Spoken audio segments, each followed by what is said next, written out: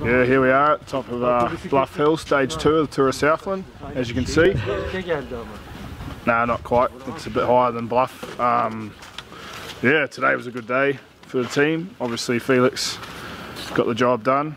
I personally spent a bit of time on the front, making sure the brake didn't get too much advantage, which was nice because it was only 3 men, so it was a bit of a hard work at the start and the middle, but and then a long climb to the end. But yeah, the team's been on the podium every day, so now we're winning the general. It's couldn't be a much better return for me to the World Tour, but obviously still tomorrow, 170k to get through, so we'll one day at a time. Thankfully they finished 5k down the road to make it a bit more bearable, but yeah, the last, I guess once we got over about 800 metres it was pretty cold with the snow on the side of the road, and obviously starting in the rain and then riding through the dry rain all day, and then coming up to, I think it was -1 or -2 at the top. It was pretty cold because you don't put any extra clothes on to go up a hill, and then got cold at the top. But nah, it's part of racing, isn't it? Obviously you don't expect to do it in Turkey, but it wasn't too bad, and obviously when you get a victory it's pretty easy to get some adrenaline in the body and warm up.